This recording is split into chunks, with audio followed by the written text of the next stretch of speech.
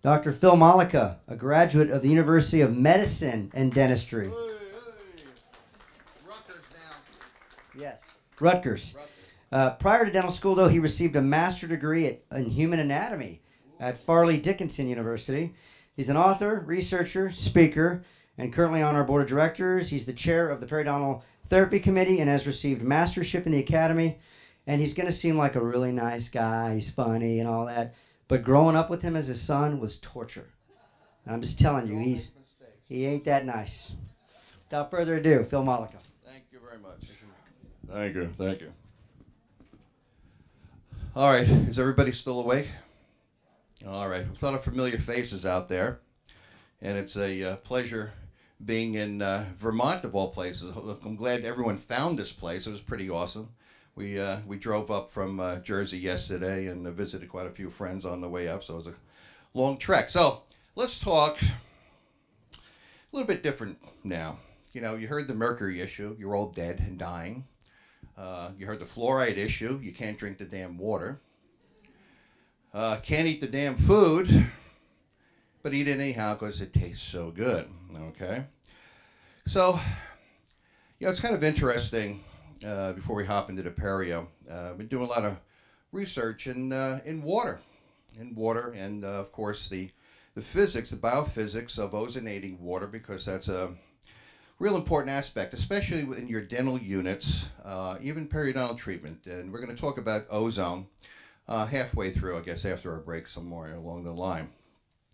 But I was invited to speak. I spoke in Berlin about the concept of ozonating water because I was curious. I mean, you ozonate water, okay, in a column, et cetera, et cetera. How the hell does ozone get entrapped in water?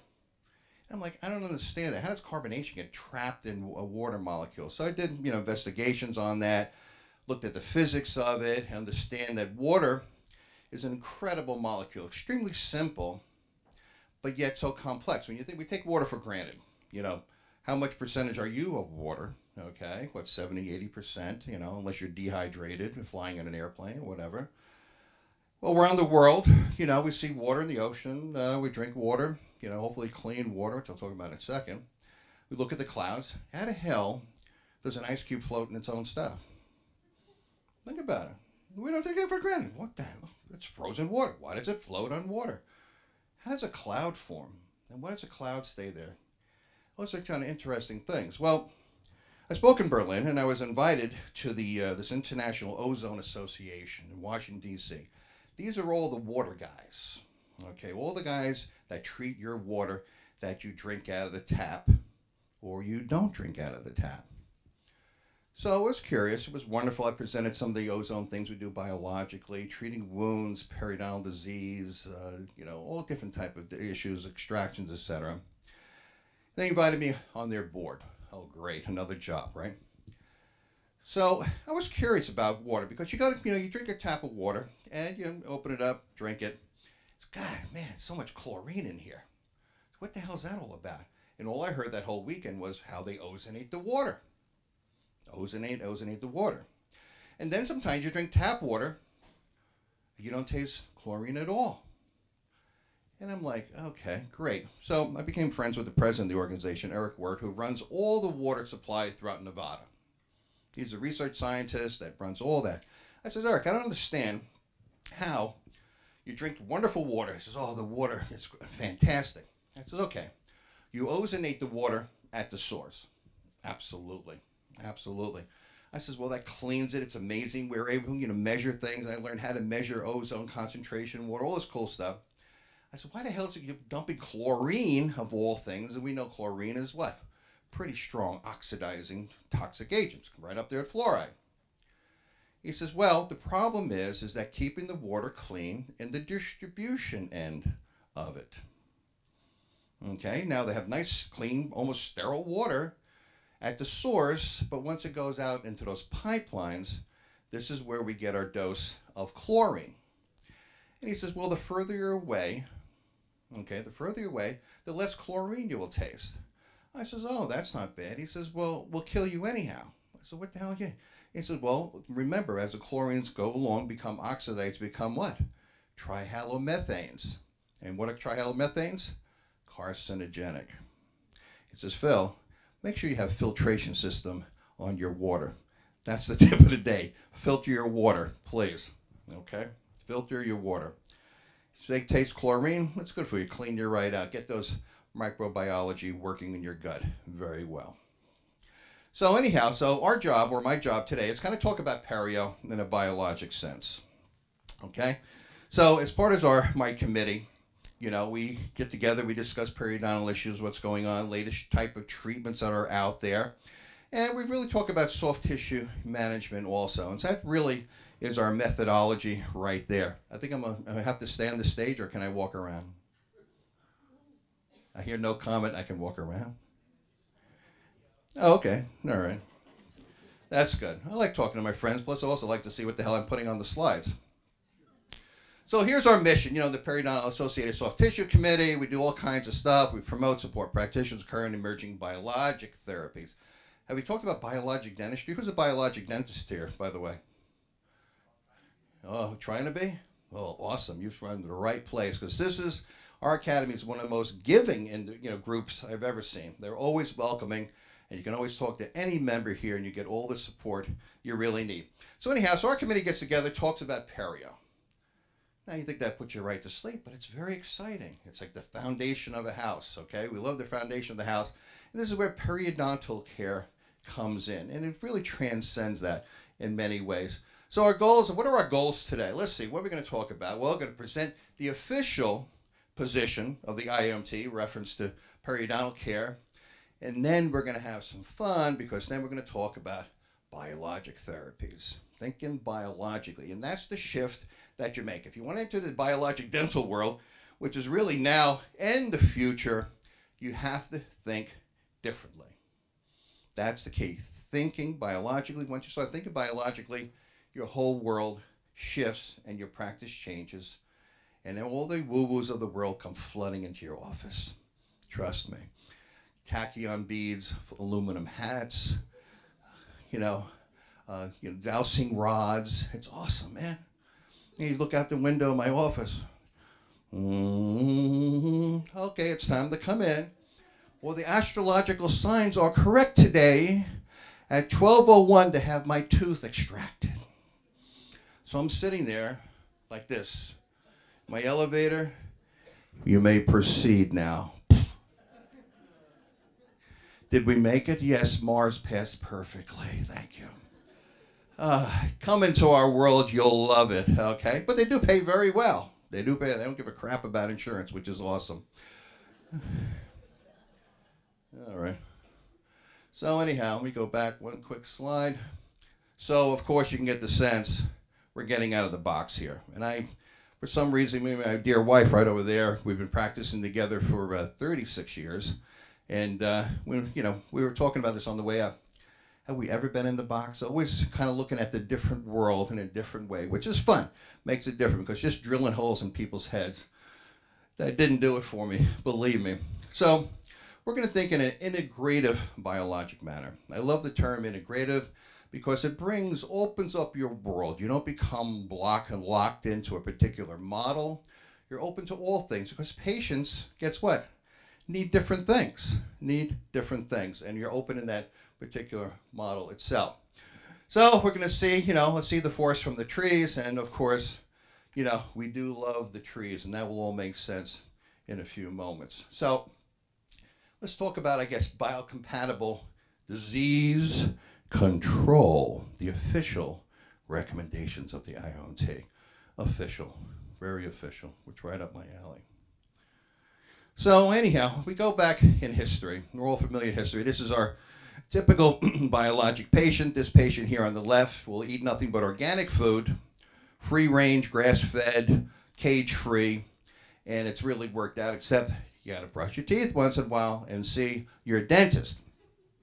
So going back over the last 120 years, it's been kind of an evolution. I mean, what the hell's causing, periodontal loss? Meaning that the supporting structure, the periodontal ligaments, the supporting bone structures, what creates all the bloody, funky, nasty looking teeth and gums, etc. And what makes them come in? That they're fermenting. Everybody have patients that come in, they're fermenting. Okay, you know it right away. Whew. So kind of going back, you know, we had Dr. Willoughby D. Miller and worked with, you know, famous Dr. Robert Koch, and they had the chemoparasitic theory of, you know, caries, you know. Caries, you know, both caries and periodontal disease were caused by bacteria. Period. You know, it's almost like the Pasteur concept. Everything was the bacteria, right? And to Bonchamp said, what? It's the terrain. It's the terrain. So let's see if this slide works. Beautiful. 1920, just a couple of years ago. The bacteria theory abandoned because scientists couldn't detect any bacterial difference between health and pyorrhea. Remember the term? I don't know if any new dentists even hear that term. Pyorrhea. Pam, you know that one, right? I'll have pyorrhea. That used to be popular on TV commercials. If you want to avoid pyorrhea, okay. Now it's periodontal disease. Thank you. Okay. So gum disease. Okay. So they thought it was making, you know, bacteria, and then of course they couldn't really identify it exactly as bacteria. You know, it could have been, you know, overhangs. God forbid you have an overhang filling. Okay. God forbid you have an open margin. That will destroy everything. Okay. And some patients have all kinds of crappy dentistry, and their teeth and gums are fine. It's amazing. What the hell is that all about? Okay. So, you know, it's a matter of just some kind of irritating factor that creates this bone loss and nasty looking gums itself. Okay. So, you know, tartar and cavities cause pyorrhea. Okay. So then we did microbiological testing in the 60s, and really saw no difference in the bacteria. You know, one little quick note. Do you know that we really only understand 1% of the microbiologic world? Okay. We only understand 1% of what grows out there. And now there's something called dark matter, which we'll talk a little bit about. Dark matter in the biologic or in microbiologic world, which are bacteria that are on top of the bacteria, that grow on the bacteria. What the hell is that all about? Gee, it's amazing what we're learning, okay? So, you know, once again, we're seeing the difference between bacteria and health and disease. I mean, you know, in other words, we don't know what the hell's causing it, okay? No, you know, the non-specific plaque theory, meaning we don't know what it is, okay? Non-specific plaque theory, okay? So then we get back into, you know, the 1979, that only specific bacteria are pathogenic. Nonsense. Nonsense. We know much differently today, okay? Do you know that bacteria versus mammalian cells, first of all, and we're going to probably hit on this again, I'm jumping ahead a little bit, but remember, 90% of you is what? Wrong bacteria. Only 10% is what you think is you. So we've been trying to kill 90% of ourselves for how many years? Okay, and we're seeing the results of that today. Versus nurturing that 90%. Remember, those bacteria that are on your skin and your lungs, they find it in nerve in your brain, central nervous system, they all have a significant role. Digestion, metabolism. I mean, I'm going to talk about tomorrow, but, you know, if your gut's not working right, you're not happy. You ever get a stomach ache? Oh, man, I'm in a bad mood. I'm in a bad mood. You know, where's Lou Travato? I know he was drinking heavily last night. Oh, that's right, Barb. He's missing already. He's in the bathroom right now because his microflora got disrupted. Okay, microflora disrupted in your gut. Guess what? You're not going to produce what? Serotonin. And serotonin is what? Oh, the happy drug. Happy drug makes you happy, makes your sex drive up. Sorry. Yeah, I'm looking at my friend back there from Atlanta. Now, I know what you're thinking about. I'll help you with your serotonin later. Anyhow, so the specific plaque hypothesis. Okay? So specific plaque, specific bacteria cause gum disease. But then we started to think immunologically. Is it an environmental issue? Possibly. But also, is it an immunologic issue in the sense that our immune system is doing stupid things? Doing stupid things and really creating the damage itself. Okay? So the immunologic concept here is that the system gets hijacked, and we're going to talk about that because the system does get hijacked, and this is where the destruction really comes in. Okay?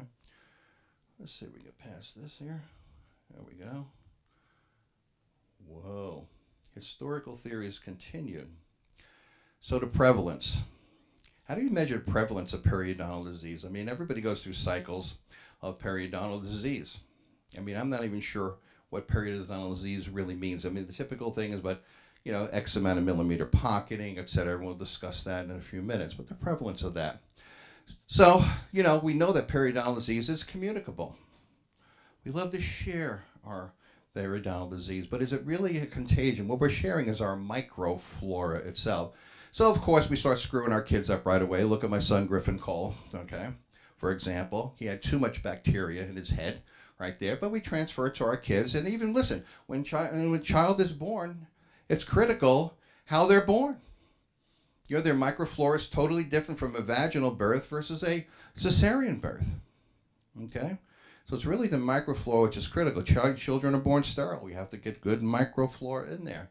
So we know that there is transmissibility of that. And there's a test called BANA, which I'll go over briefly, which is kind of an assessment tool to show the levels of certain type of bacteria itself. So, of course, we're going to infect our kids, and then, you know, this study has shown 35 times or 54 times more prevalence itself. And, of course, the oral cavity, we know, is sterile at birth. And then, of course, welcome to the world of microflora itself. And once again, periodontal disease is communicable itself. There we go. And the transmission is saliva. Everybody loves spit, right? It's a beautiful thing. So, of course, bacterial exchange during intimate kissing. Okay? So 80 million microbes are transferred during a 10-second, you know, French kiss with the zombie population. Okay? This is the Walking Dead sucking face. I guess things never give up at a certain period of time. We're still horny and we're dead. In New Jersey, we say dead. You're dead. What? D-E-D, you're dead. Okay? So anyhow, so think about it tonight. If you suck in face, about 80 million microbes are transferred. You get a 10-second kiss, and that you're done. Oh, God. Life's rough. Anyhow. So, but with that transfer, I mean, some, you know, bacteria come and go, like anything. But, you know, they have to attach. There's a whole process to that. And, you know, some will find a, you know, a nice little, you know, quiet niche in your tongue or, you know, the tissue itself and hang out for a while. It's a nice thing. So, I mean, you know, it's pretty cool. But it was always interesting. A friend of mine years ago, he says, you know, you get periodontal disease from wives, lovers, and dogs. And I'm like, okay, John, what have you been up to lately? But finally, through a friend of mine, we found what that whole dog thing was about, okay? This mysterious periodontal disease in 2 kids in Sweden, okay, from different cities, the source of the infection, very similar infections. Well, as it turned out, theoretically, okay, all the families were tested. Nobody else had it except these kids. So they took these plaque samples, analyzed it over a year period, and it was only the family dogs had that type of bacteria. I guess his serotonin levels were up. So he was sucking face with the dog. You know, kid stuff. My pit bull had a propensity for sticking its tongue in your face. But I guess so. Once again, it was really that identical strain. Those were same puppies that the 2 kids had, and they were infected from that situation itself with the dog. Don't suck face with that. That's a Darla during our Easter time. She's our Easter bulldog. Only a face a mother could love. Anyhow, so don't suck face with dogs, in other words. Okay, so, you know, they do these studies trying to figure out the prevalence of periodontal disease, but it's really like a dynamic. How do you measure that? How many people have that? I mean, doing a study, 65 million people, over half of them had periodontal disease, and that was really just based on, really, you know, the amount of bone loss, of course, pocket depth, that type of typical stuff. And if there's a little inflammation, that can give you some, you know, some very false readings itself. So, you know, 2 to 5 millimeter pockets. And, of course, a substantial number of the population has periodontal disease, okay? And, of course, you know, the interesting thing I've learned over 36 years of practice is that the interesting thing about this periodontal disease thing is that the problem is a lot of patients, what? They don't feel it. Okay? When did they feel periodontal disease? When the teeth were moving and they're abscessing. Then they come in, I didn't feel anything. I woke up this morning, all my teeth are loose. You woke up this morning and all your teeth are loose. Or don't you like when a patient comes in, new patient, how you doing, this and that, okay, I'm holistic, I'm this and that, okay, fantastic. And they open their mouth and there's like root tips just stuck in the gum. What? Did that hurt? I never felt anything. What the hell, you kidding me? Root tips and stuck in this and that. How do you chill? Like this. Well, I got 2 teeth over here. Oh, great. I feel like I'm with my friend from Kentucky. Anyhow. So, education of the patients, absolutely. You educate them, saying how important it is. My dear wife handles all the soft tissue, all the perio things. She does the mommy stuff. You should see the guys in her dental chair if they're not doing their homework. I'm sorry, right here. Oh, she'll give them the mommy special. Ooh, it's ugly in there. I said, I'm sending you back the carrot. No. Okay. But education, listen, you know what? It's like any kind of house. If you have a lousy foundation, the damn house is going to fall off. So how do we, maintain that sound foundation? We could build anything on teeth, it appears, okay? So, and of course, once again, a belief system, okay? Belief system that, a good oral health is important to longevity and health, which it really is. Because we know, and you'll hear one of our faculty members, Tom Levy, talking about, stealthy infections in jaws and stuff. That stuff wears you down, man. Wears you down. Okay. Of course, believing, I believe in hygiene, believe in seeing my dentist, and they don't show up for 2 years. And they come with all kinds of problems itself, okay? There we go. And once again, the value of patient education. And listen, it's kind of an interesting thing also when you think about it. Let's say you have a periodontal patient, okay? They got periodontal issues. You get them in, do all the examination, do all beautiful restoration, get rid of the mercury, clean everything up, get the periodontal care under control, meticulous, beautiful, and you release them, okay? We do beautiful prosthetics. Everybody loves prosthetics, okay? When you think about it, let's say the patient's coming in once every 3 months. For what? Maybe an hour? You give a hygienist an hour, so they do hygiene for half an hour and goof around for half an hour. Okay, am I right? I'd say, what do you do for an hour? I don't know. Anyhow, so you got them in there for an hour. It's 4 hours out of the entire year. If these people don't do their damn homework and keep their mouth clean, they come back in, what happened? Everything failed. How do we control the other hours that they're away from us? We only get them for 4 hours to clean them up. And I'm kind of thinking, gee, that's a lot of time that these people are on their own. And once again, trying to educate them. I always tell them, they come in, I want this beautiful bridge, I want these implants and stuff. That's great, you can invest all kinds of money, but if you don't take care of it like fine jewelry, keep it clean, and I'll tell you why, okay, it's going to be nothing. It's going to completely fail. And guess whose fault it is? The dentist. The dentist did this, okay? Not that they didn't take care of their stuff, the dentist did it, okay? So education is critical. And once again, we're all infected. We're all infected. But once again, there's a difference in infection. If you're healthy and you're feeling good, all right, things are working fine, you are well colonized. The bacteria are fine, all those kind of weirdo things going there, humming along, you're well colonized. When your environment and your ecology shifts, because you're an ecosystem. When your ecosystem starts to shift, you tend to become more acidic and not digesting properly, your guts are off. There are certain bacteria or whatever will start to emerge, okay? This is when you become infected. When you come out of the colonized state into a bacterial imbalance, and that's infection, and they start to dominate, okay? It's an ecological issue. So you want to be well colonized, and that's what probiotics are about, and maintaining good hygiene. So etiology, you got a pathogenic flora, whatever that really might mean. Okay, susceptible host, that's for sure. nice environment to set up camp in, okay? And, 75% of disease prevalence is, by genetic mutation, and that's important to understand. Bacteria can switch genes on and off super quick. Mammal cells have a really hard time shifting genes around. We get damaged genes over time. But, once again, as the environment changes, so does the microflora because they have that capability. It's called pleomorphism. That's work of Dr. Enderlein years ago. That's why all of a sudden, you have someone, where the hell did they get spirochetes from? Which I'll show you. Where did that come from?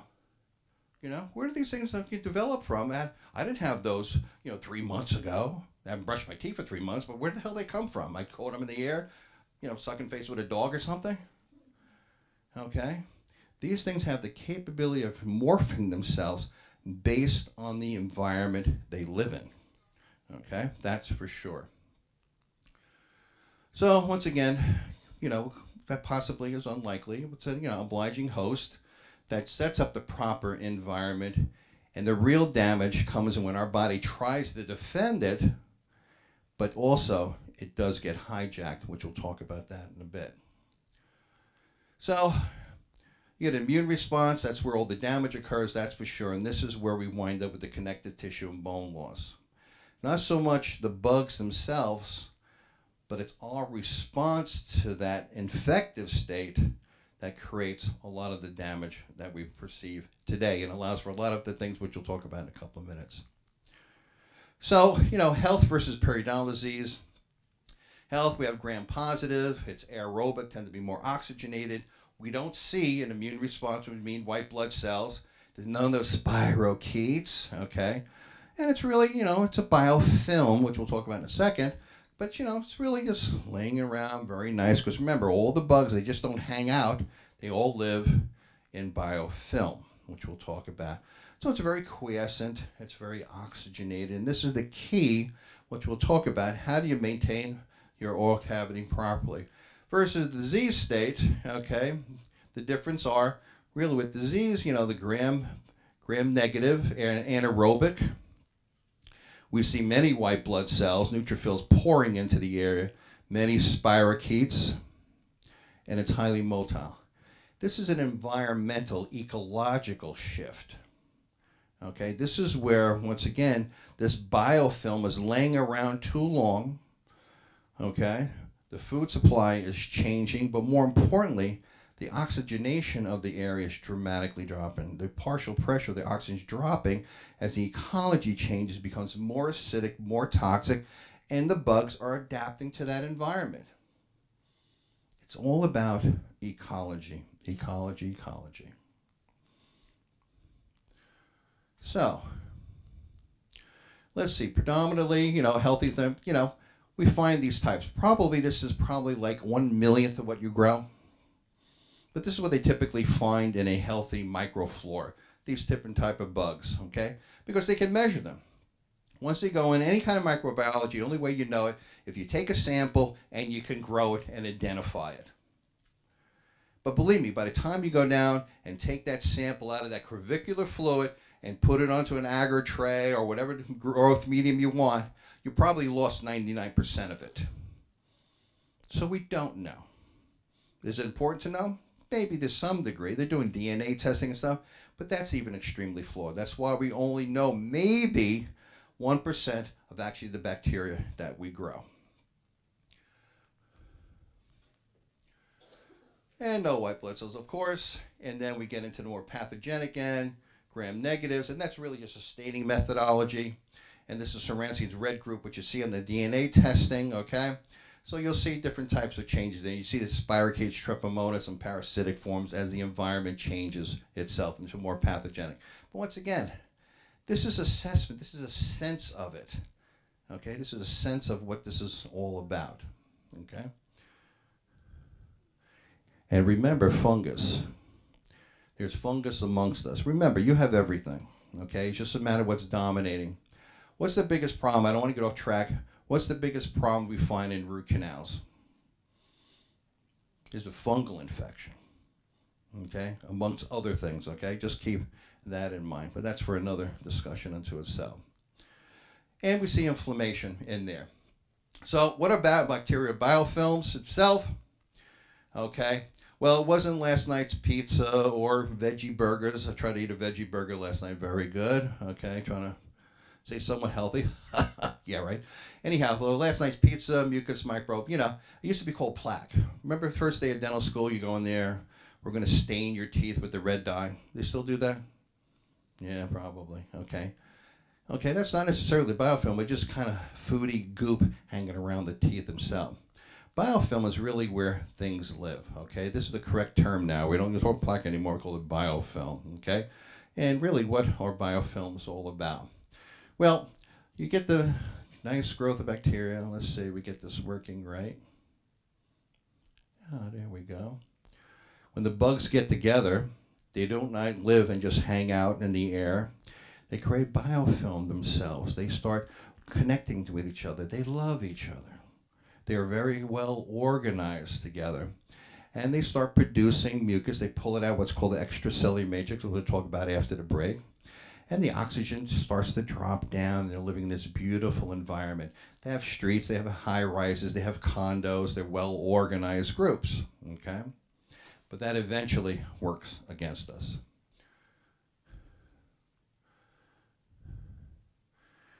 So when you have a happy little ecosystem in and around your gums itself, you don't really have too many what they call pathogens at that particular point.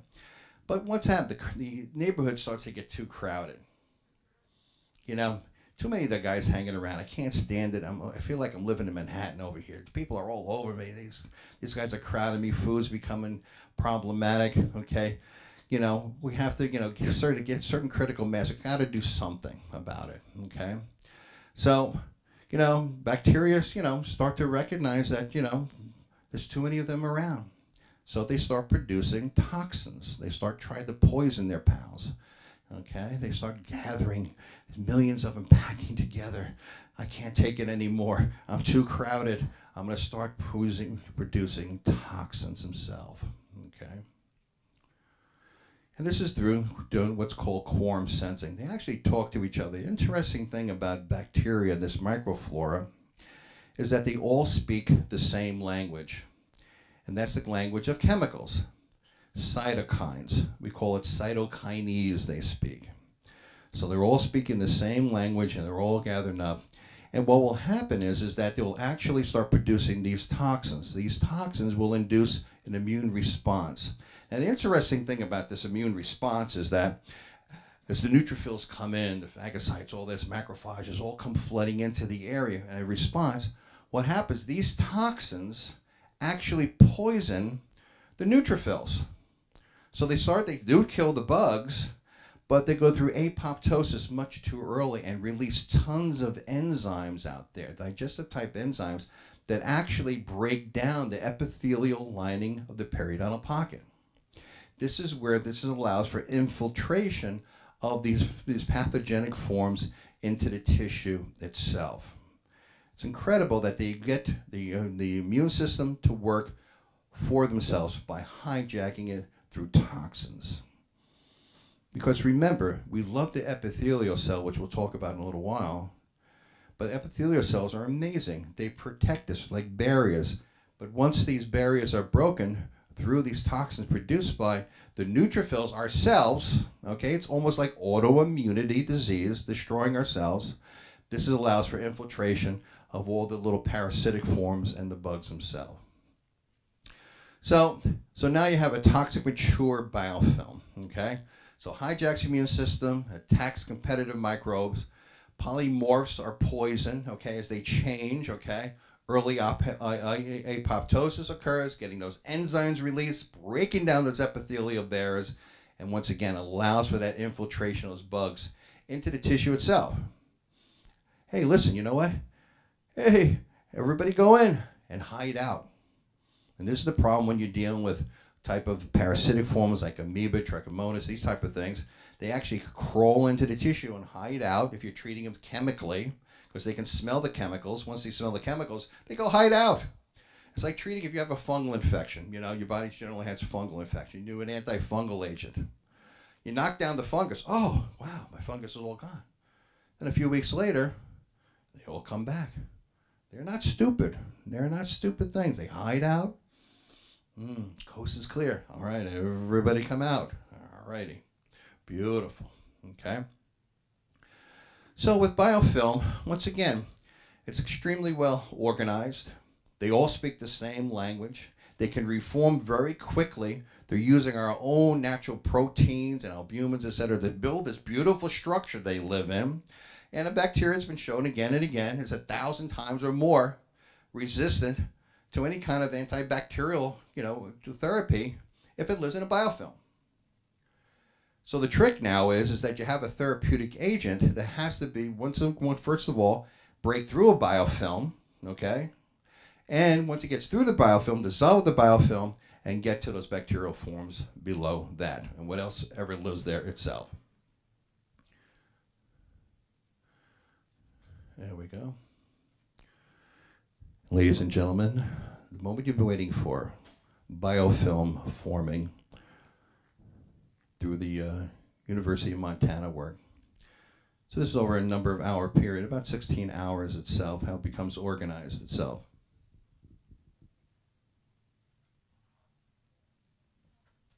How are we doing on time-wise on the hour break? We're still good?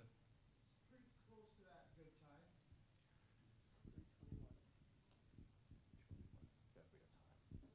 We got time. Are you all mesmerized right now? This is for me to get a drink of water.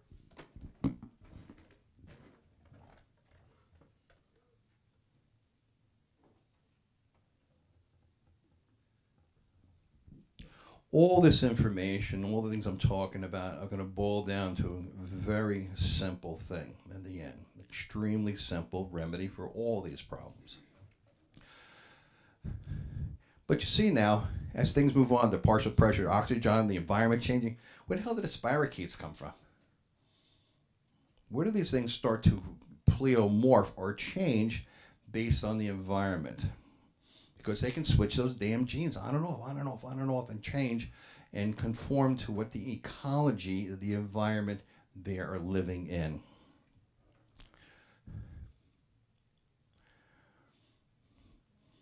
So tonight, when you're getting those 80 million bacteria, think about this film itself.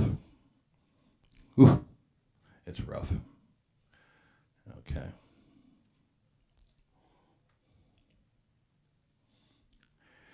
Used to be an old commercial, they drop 2 eggs in a frying pan. This is your brain on drugs. This is your mouth in biofilm.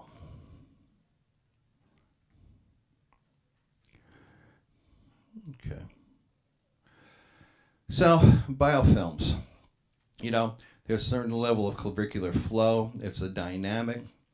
That's a healthy biofilm itself. There's always movement in there. It's all associated with the bacteria and whatever lives in that biofilm itself. That's of course a magnified view of it. And we can see where the biofilm here actually spreads and moves, if that actually works. Okay. So, it's interesting. You make a sterile environment, clean up those gums, and it's a beautiful thing. There's always going to be some bacteria left behind. So, under ideal conditions, which a lot of times in the oral cavity it is, okay, this is how quickly bacteria can replicate itself. Every 15 or 20 minutes can double over in size. Okay? So, probably within 24 hours, your microflora or your biofilm in your oral cavity is totally reformed and back. But it's the nature of that biofilm, okay, which we're never going to get rid of, is really going to dictate the health and wellness on the outcomes of how that patient is going to be treated and maintained. So disruption of the biofilm, destroys, changes the ecosystem. The biofilm, must reorganize. So the bottom line is that, okay, regrowth is sequential, may take days, may take hours, okay? And of course, once again, consistent biodisruption is the effective for disease control. So the point here before we take our break is very simple with periodontal disease per se. you always just keep the biofilm at an immature state. It all boils down to that. Keeping the biofilm at an immature state. This is why you have areas where the patient can't keep the particular area clean. What happens is the biofilm continually matures. As it gets older, it becomes what? Much more what? Toxic. Okay? The ecology changes. All about ecology, all about biology. Okay? So the trick is, this is why you're flossing, you're brushing, you're squirting stuff all around, is if you want to stop the periodontal disease progression, okay, and it's typical patient, you keep the biofilm at an immature state. It's as simple as that. Keep your damn teeth clean, see your dentist on a regular basis. Okay, don't use fluoride in your toothpaste. And keep your biofilm at an immature state itself. Okay? So periodontal disease,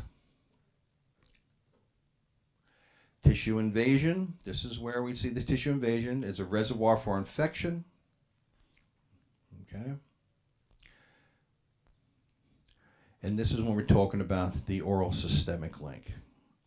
As the progression becomes, the biofilm becomes more aggressive, we get that immunologic response.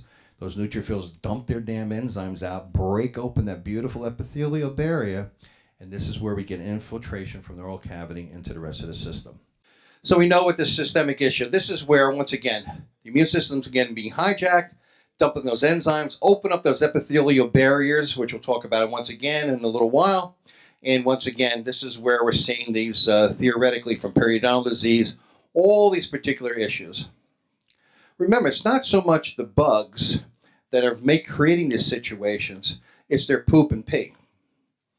It's their metabolic byproducts, what's poisoning us.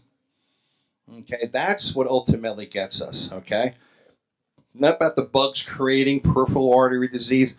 If you look at the commonality of here, what's the commonality that we're seeing here? One word: inflammation. Exactly. Inflammation is what kills you. Slow but sure. Okay? Chronic oxidation and inflammation created by the toxins produced in a what? A very mature toxic what? Biofilm. Okay? So don't worry about, oh, I'm eating food with cholesterol. The cholesterol is getting me. That's a bunch of crap. Okay? Cholesterol is a low-grade antioxidant. Okay? It's the cholesterol that you see oxidized. It's like Band-Aids on the arterial wall. It's chronic inflammation in the arterial system. That's what it's all about. This is a chronic inflammation that creates all these particular type of issues. This is where the oral systemic link, or whatever you want to call it, comes into play itself. Okay? And we're seeing more and more research that it's really a situation of autoimmunity with periodontal disease. So autoimmune disease or periodontal disease, kind of interesting. Once again, mature, toxic biofilm packed with all these weird things that go through pleomorphism, once again, change based on the ecology, and creating this autoimmune response itself. So, once again, quick review. Biofilm, it's not plaque, okay? And biofilms aren't pathogenic. Once again, it depends on the microbe. And remember, what's also important is that every one of you have a unique microflora. They call it the microbiome. Everyone is unique. It's once again that microbes are made up of what your ecosystem is. Okay, it's a reflection of your ecosystem. Once again, periodontal disease is a microbial infection, but inflammation does the damage. Okay, periodontal inflammation increases risk. We know that, and of course, the microbiology of health and disease are different, and it's changing. It's constantly changing based on your environment. Okay, so weird cases. Okay, so wow, you look at everything looks awesome. Patient comes in, beautiful. Okay. Tissue probing, all the things we're going to talk about in a little bit, okay? But we see progressive bone loss, and we're seeing these issues more and more today. What the hell is that all about? Could be a virus, could be. Okay, one of the secret little things that are out there are fluorinated pharmaceuticals. Okay, something a friend of mine, Mike Osweiler at University of Indiana, informed me of. He says, Phil, you cannot believe the amount of fluoride attached to pharmaceuticals. And we're seeing weird things. For years ago, we used to put implants in. I'm telling you, we used to put rusty nails in people's heads and we used to take. Okay? Core vents, all these type of implants, and they would do extremely well. Rarely would we lose implants. We're seeing weird things with implants. We're seeing weird things with bone loss. And you start looking at the patient's medical history, and they're taking all these different type of pharmaceuticals, and they all have fluoride attached to them. Sure. So life becomes a little more complicated with all these little subtleties that we're experiencing today. So once again, especially if you're in the biologic world, is that you really have to take the time to really listen or have the patient really list what they're taking. Okay? They could be taking all kinds of pharmaceuticals, okay, and they do. How many patients come in with a bag of drugs, and this oh my God, and their eyes are caked over, their skin has low turgor. They're not feeling well, their headache, their aches, their ass, their elbows hurting, everything else. And they're taking all kinds of drugs because they're achy. Then you ask them, okay, you're taking all these drugs. Oh, yeah, okay. Well, why? I don't know. I don't know why. The doctor told me I needed it. My cholesterol was a little high. What was your cholesterol? About 110. He wanted down to 101. The new pharmaceutical said you have to be lower. Okay, cholesterol gets so low, guess what? You get cancer. Okay. Well, okay, you're taking all these pharmaceuticals. Oh, yeah. How much water do you drink a day? I have a cup of coffee. No. How much water do you drink a day? I have a cup of coffee. Why am I head achy? Why do I feel like crap? Because you're dehydrated, and then you're turning into a toxic waste dump from all these drugs. Then the next patient will come in, Mrs. Woo Woo. Okay, all right. How you doing? Great. You taking any pharmaceuticals? I would never touch a pharmaceutical. I would never take it. Okay. You taking any herbals or supplements or homeopathic? Oh, I take them all. Well, what do you take? The list is too far. I couldn't even. Why don't you bring them in? Next time they come in, here comes a bag of stuff. Okay, I'm taking 6 pounds of vitamin B, 10 pounds of this, plus I'm taking all these herbals. Well, why are you taking this particular herbal? Well, I thought it'd be good for me. Well, why? I think I had liver problems. Why? Okay. You're taking a lot of ginkgo, right? Yeah, you need that extraction? Oh, yeah, you'll bleed all over the damn place. Okay? So what's important today in our biologic world is find out what the hell these people are taking.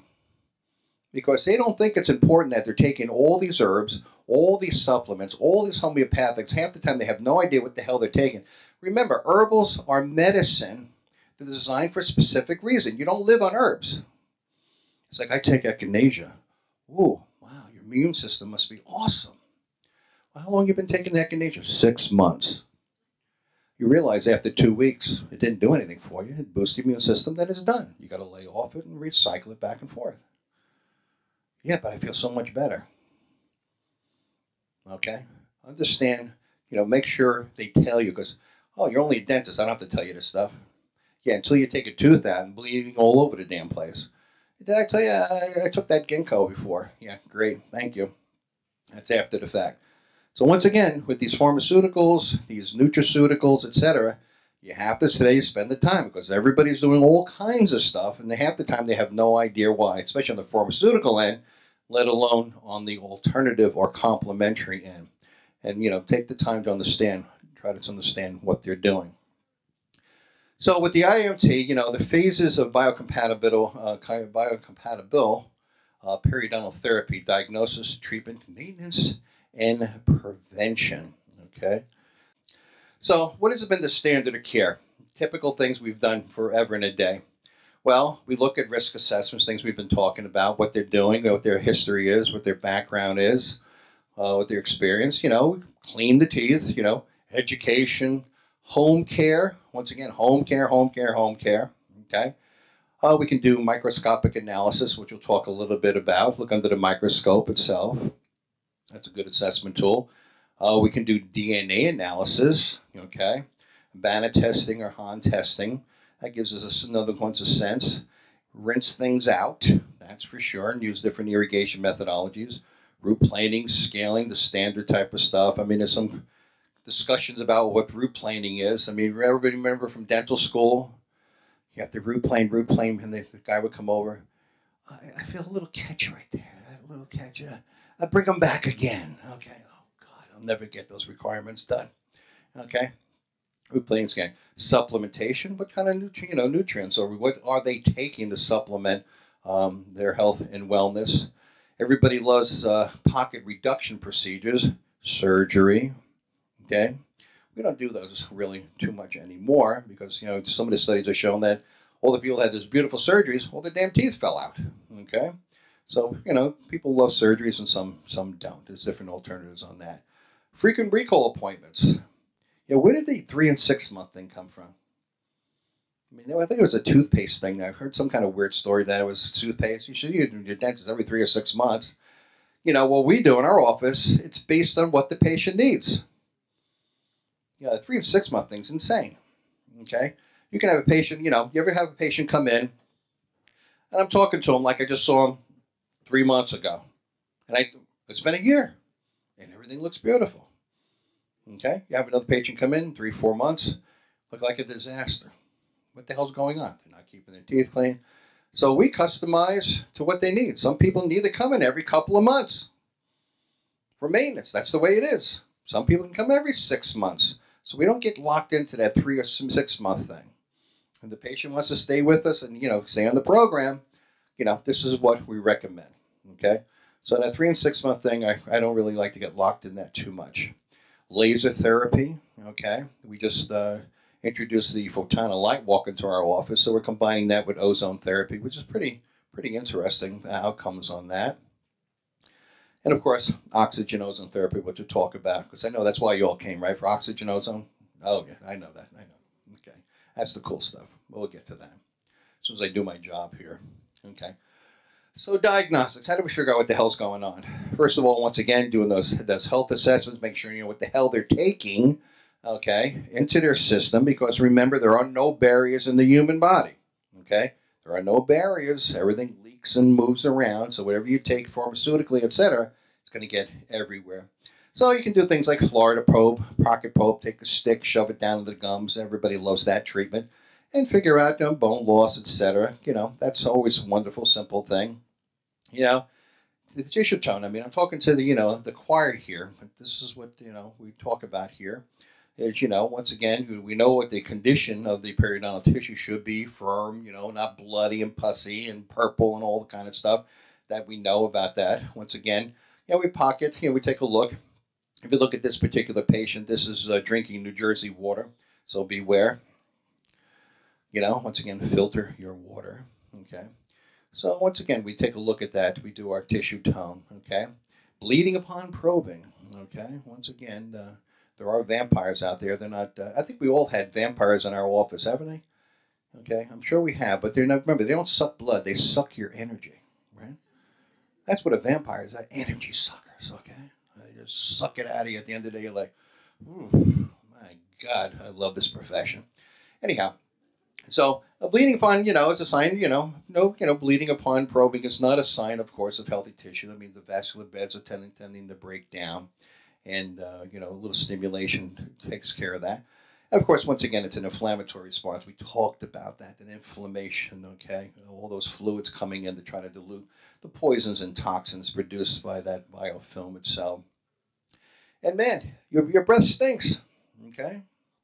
You know, you're fermenting away. You know, we've all had the spirochetes are going wild, you know, and, they must have had some horse manure for lunch or something, and, you know, it's kind of funky in there, and that's a reflection of the off-gassing, all those sulfides, etc., that come out of those bugs itself, you know. And, of course, you know, there's dentists out there that, you know, really are into halitosis, you know. A lot of it could come from the gut, what they're eating, and of course, any pharmaceuticals they're taking. So once again, we got to clean up that mouth because they are funky, believe me. And some of, I don't know if you've seen, but we've seen a lot of weird cancers these days. And, we've treated a number of people or assisted in their treating. And the weird commonality with all these patients that we're seeing with these squamous cell carcinomas of the tongue, the floor, and mouth, they put those damn phones in their face all day long. I don't know if it's, this is just kind of our experience. I mean, we've had some amazing people, that are caught in this horror show. And the one thing they always have that damn phone constantly in their face. And they have healthy lifestyles, whatever that might mean. So it's something to be careful of. That's why I never have a phone on me. I said, you want to call me? Call my office or call my dear wife. She's a mom, so she always has the phone with her. Okay? So we see, abfraction cases, of course, from occlusion problems, fractures there. And ozone's awesome for desensitizing teeth. I mean, absolutely amazing. So, does malocclusion create periodontal disease? No. It just kind of pushes it along. Just kind of torques the bone and the bone's going to give way. Okay? The disease or the infective state is separate from the occlusion issues itself. Once again, in connective tissue and bone destruction, we see the apical migration of the connective tissue with the bone itself. And remember, when we talk about supporting teeth, and it's interesting, we'll get into this a little bit, but when you think about how we've treated periodontal disease, it's always from where? It's always in the pocket. Everything's in the pocket. Maybe we can transcend that thought and do something a little bit different, which we'll talk about. So we know the connective tissue, the supporting ligaments around the dentition itself, all become destroyed. And whether that's an inflammatory response or immune autoregulation or just the acidity dissolving. Because, we see bone loss around the teeth, around apices of teeth and stuff like that. The bone is dissolving away. It's because it's an acidic environment. Remember, infection and inflammation is what? Very acidic. Acidic, okay? Very acid producing. And this is where we can see the dissolving of the inorganic matrix around bone itself, okay? Very acidic process. You can do microbiologic testing itself, the phase contract microscope itself. This is a nice assessment tool. This is the way you kind of try to freak your patients out. You take a little sample, put it on a slide. Let me go back. I think I missed a slide here. There we go. Phase contrast, okay? Once again, it's cost effective to some degree. After you invest in the microscope, it's time consuming. It's great if your hygienist wants to do that. And it really, to me, it's once again an assessment tool. You take a sample of that, you put it under the microscope, and you can see all kinds of different kind of creepy crawlers under the phase contrast microscope. So it's, it's an advantage of chair side. It's really quick. You can see red blood cells and all kinds of spirochetes, and it motivates the patient because they go, oh my God, this came out of my face itself. And it's relatively cheap. Once you spend $5,000 or $6,000 on a microscope, from there. I mean, we have it. Do we use it a lot? Not really, but it's a nice assessment tool. People have different opinions on all these different assessment tools itself. Okay, disadvantages, once again, you got to learn what you're doing, of course, and the cost of the scope itself. And what you'll see is really, once again, the difference between a healthy biofilm and a disease state biofilm. We're seeing a lot of activity, a lot of spirochetal activity, a lot of movement in the biofilm itself. So it's really a good tool per se to teach, to show your patients themselves. And it's always exciting when one of the guys comes from Oratech, which give me a lot of these slides. And, I remember a number of times where he would take a sample from a dentist, put it on there, and then there'd be an amoeba, okay? And it was like the excitement would spread through the entire crowd of these IAOMT. Here's an amoeba, and the poor dentist with their, I have a parasite mouth. Everybody's looking at him, looking at the amoeba, going, naughty boy, okay? It's an amoeba, okay? So watch out if you put a sample there. Okay. So, once again, we sample. Once again, you just go down into the clavicular fluid there, you take it, put a little saline on the sample itself, and, you don't want to put any tartar itself. And, you know, you can look at risk factors. Once again, you look for red blood cells, spirochetes themselves, candida yeast forms, which I'll show you a few of some of them discussing things. Trichomonas, that's always a great one. If somebody has a trichomonas, that will freak you out. Okay? And amoebas themselves. Okay? So, when you think about it, I mean, when you think about dentistry, I never thought about, you know, parasites. I mean, parasites in the United States, that's impossible. Okay? Nonsense. You get parasites in the oral cavity, you get parasites everywhere. Okay? Think about that tonight. Okay? And red blood cells themselves. Parasites. Okay, so let's see. Typical low risk, you know, non-modal. This nice, quiet biofilm. It's a beautiful thing. You don't see any spirochete activity itself. But then you have, you know, your pleomorphic, you know, another wonderful, once again, I spoke about that, changing, and you get yeast infection. You see that associated with a lot of root canal issues itself. And generally, once again, you got it in your mouth, you got it everywhere. Okay? All right? You know, when you say fungus coming out of your toenails, guess what? It's just emerging. Your gut is loaded with fungus. Okay? So it's not one of these things are a local event. They're everywhere. It's just a matter of how much and where. Okay? So you can see these different type of fungal forms in the crevicular fluid itself. You got it in the crevicular fluid, believe me, you got it everywhere. Okay? So that's something you can see under the microscope itself, and you can see the little hyphae within the cells itself, the fluid that you harvest out. And you can see, you know, how quickly the fungus moves around. It's very exciting to watch fungus all day, and that'll put you right to sleep itself. And everyone's favorite bug, Trichomonas oralis. Okay, this is your nightmare. Okay, it's protozoan. It's a dental Trichomonas vaginalis. Think about that one. Okay. And, you know, it could be a separate species, but, you know, once again, you got to get it everywhere. Yeah, but it's a good, you know, good, once again, marker for a very mature, once again, that concept of a mature pathogenic biofilm, okay? Not all biofilms are bad, okay? Well, let's see, oh, there he is. Look at him in the middle. Yummy. Kiss me, baby. Ooh. Oh, look at that. Oh. Look at the amoeba there, too. Yeah. I'm sorry, Ron. I put this slide up of yours. I'm sorry, Ron. Raise your hand, Ron. Just identify yourself. Okay? So these are kind of creepy crawlers that crawl around. But once again, believe me, it's just not there. They'll travel everywhere. And it's also a big problem. Who's dealing, you know, with Lyme disease today? Okay? I don't even want to call it disease. I call it Lyme syndrome. Okay, with all the spirochetes, Ehrlichia, Bcella, you know, all those different type of forms, they're just not one place. Okay, they're everywhere, everywhere. Any areas of weakened structural issues within the body, these things will infiltrate and change your ecology into something that's favorable to them, and that's one part of the battle. Okay, and amoeba. Okay, and you know, when I was a kid, it was always fun growing an amoeba. Okay, but trying to keep it out of your mouth. And you can see this is classic cool stuff, man. Throwing that pseudopod out there. And what's really cool is that, you know, these amoebas love to eat neutrophils. They love eating those cells. But once again, if you're seeing those white blood cells in the crevicular fluid with amoebas, that biofilm's been around for a while. Okay, and those neutrophils have either ruptured or partially dead. Okay, and the amoebas are coming in to clean up house. But you really don't want to have an amoeba crawling around your face. Okay. There we go.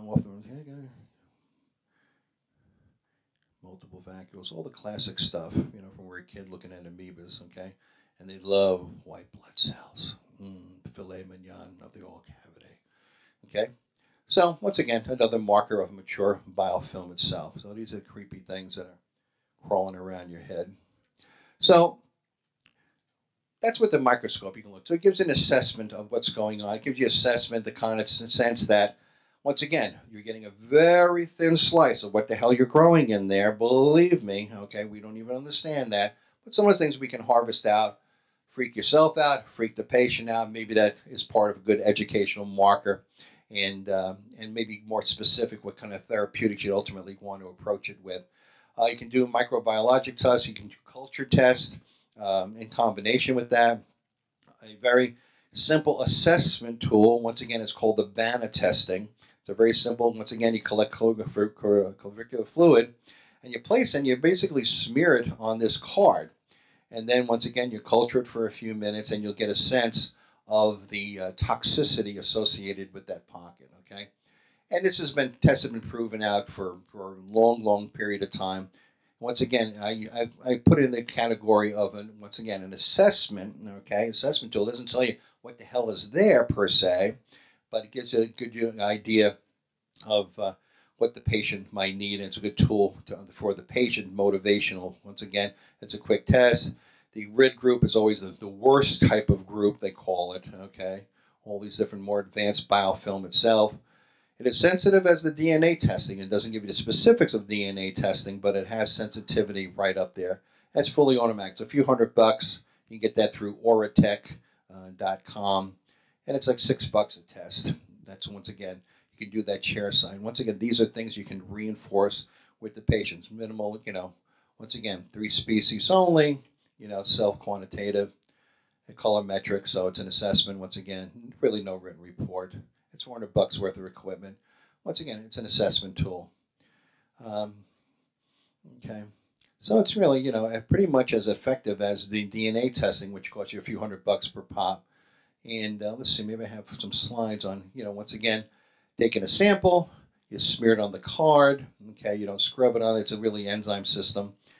And once again, these areas of blue show positivity, where you go from a negative, where it's 0 risk, all the way up to a very positive. So once again, does it nail it down specifically? No, but it gives you a sense, to me, of more of the maturity of the biofilm that's in the patient itself, and another level of testing that the patient might be motivated by. Okay, once again, the theoretical degree and toxicity of the biofilm itself. Once again, you can see the difference here. Levels of color change intensity on the test strip itself. It's very simple to do. You clavicular fluid, you smear it on there, you fold it over, you cook it up for a few minutes, and you pop it out, and you get your results. So it's a nice little chair side thing. And it's a lot of research behind BANA testing also that supports the outcomes on that. So it's, it does have scientific validity. Once again, to me, it's more assessment concept itself. You can get in specific DNA testing. I mean, we offer it to the patient. Yeah, sometimes patients want it. I mean, we do DNA testing on root canals we take out? Sometimes. Patients sometimes want to see what the hell they're growing. And it's still a sliver, believe me, of what the hell's growing in there, okay? So once again, if you look at this DNA testing or the HAN testing, it's very limited on the ones they're testing. It's not like all of a sudden they're going to show you everything under the sun that you're growing, but very specific type of bacteria that they have DNA analysis on. Once again, the advantages, it's convenient, it's easy enough to do. It has a few species in there, okay? Has some guidelines, and I'll tell you about the guidelines in a second, okay? The disadvantages, it costs a bunch of dough, but some patients want it, and you know what? It's there to be had. So micro-ident, hand diagnostics, there's their number. It's, I guess, would be in the your handouts once again. And Periopath has the same thing for $100 or so. You can do DNA testing, and then you get a report back. You have oral DNA. I think our little hangy things are oral DNA, whatever that means. Okay, and then once again, this is kind of swish it around. You spit in a little thing, and then they give you a DNA report on on the different type of groups and what you're growing. Give you a sense of, once again, the intensity, the level, the maturity of the biofilm itself. Okay, great. All right. And I usually use HAN in a lot of tests. Very simple. Paper points right down the clavicular fluid, ship it off, and you get a report back. But the problem I always had with this test, I always got a different type of reports back, per se. But the outcome was always the same. Blast the hell out of them with antibiotics and antifungals. The same exact treatment recommendations every damn time. So what's the specificity of that? So I'm going to take amoxicillin, I'm going to take Flagyl, Arrestin, chlorhexidine, pound it into the patient, and blow their whole microflora out. Destroy their gut. Why is the gut so important anyhow? Why do I give a crap about the gut? Think about that. Why should I care about nurturing the gut? As a dentist, it has nothing to do with me. I mean, we just, in dental school, as you well know, the body is nothing but something to carry your head around. Okay, nothing exists below the clavicle in dentistry. You know that. Maybe sometimes not even below the damn mandible. It just happens to be inconvenient, but we got to drag our head around somewhere. Listen, your gut. We're going to talk about this tomorrow in detail, how to save yourself in dentistry because we live in such a horrible, toxic environment. Where does the gut begin? Right here. We know where it ends, okay? But it's what's in between that counts, and it starts right here. But what's important beyond it all is that if we start blasting our patients indiscriminately, we're paying the price for this now, is that we're destroying their microflora, which is critically important to develop our immune system. Where does your immune system live? In the gut. 70, 80%, or maybe even a little more of your immune system lives in your gut. Because remember, your GI tract is an external organ that we happen to house inside. Why? Because it'd be a pain in the ass dragging your guts around. But this is how we perceive the world in a different sense. But we'll save that for tomorrow. So we have to be very, discriminate about using these antibiotics and antifungals as we can. Because we're paying the price for that now. Okay? Remember, like you saw before, that E. coli, how it replicates. So you keep pounding away on these antibiotics, okay? A few of them are going to make it. A few of those bacteria, for some reason, are resistant to that antibiotic. And all you need is a few of them to create millions of them. And this is why the age of the antibiotic is coming to a dramatic end. But there are other opportunities to save you. So we have to be more discriminate on how it is. But once again, the only thing that frustrated me, I always got the same damn results. Blast them with a fungal agent, blast them with an antibiotic for weeks. It's like somebody comes in, we see this with like bisphosphonate issues, these chronic infections and stuff like that. And talk to the patient, okay? Well, you're on antibiotics, yeah. How long have you been on the antibiotic? 6 months. The same antibiotic? Oh, yeah. What the hell is that doing? Destroying the patient, number one. Antibiotics work or they don't work. There's no in between. I never understood 6 months of antibiotic. And why doesn't your immune system work? Because it's been destroyed by the medication. Okay. So, once again, medical lifestyles, of course, have affect systemic disease, chronic disease, cancers, Lyme disease, physical disabilities, their ability to keep their mouth clean, okay? What their referral base is, where they're coming to you specifically, nutritional issues, and of course we have to do a good physical exam. Sometimes, I don't really get into the heavy testing, but I work with physicians in an integrative group that would do all that. And we have to look, once again, when you're looking at dentistry today, we always love the cone beam, the CBCT. I mean, we've had one for years, and I'll tell you, it's always kind of interesting when you do a 3D cone beam, all the weird things you find.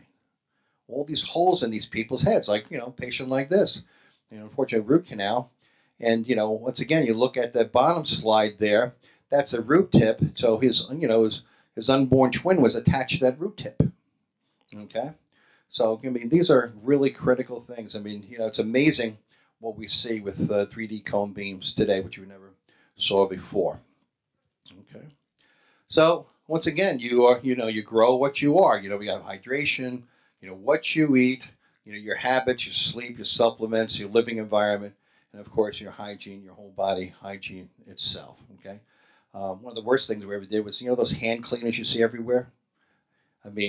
Constantly destroying your microflora with those hand cleaners. I don't know. When I was a kid, we were dirt balls. We rolled in dirt, had fun. Now, kids, I don't know if they go out and roll in the dirt or not. I made sure my kids rolled in dirt, and it's good. Dirt's good, especially when you eat it. It's good for probiotics. Okay. So, how beautiful. This is a picture right outside, you know, your room right there, I understand. Your earlier lecture. Yeah, your room, right? Okay. So biocompatible periodontal treatment. Well, what the hell is that about? So treatment objectives, of course, disinfect the mouth and eliminate the periodontal or periopathic type of microorganisms. And really, once again, you're eliminating them, but what you're trying to do, you're trying to change the ecology. It's as simple as that. Keep that damn biofilm at an immature state, okay? We don't want to, cut out all the papillas. We want to be gentle. You remember? We love the tissue. We love the bone. We want to respect all these things. So we want to get that. We want to remove the calculus, of course, all the things we typically talk about, okay? I mean, with the irritating factors, overhangs, all the kind of cool dentistry we do. And, once again, make sure that the patient's lifestyle is conducive to good oral health, whatever the hell that might mean. I'm going to control their lifestyle. That's great. Once again, the principal goal of periodontal treatment is to keep the biofilm at an immature state. It really boils down to that. I mean, all the research we've been doing, all the literature, all the crazy chemical.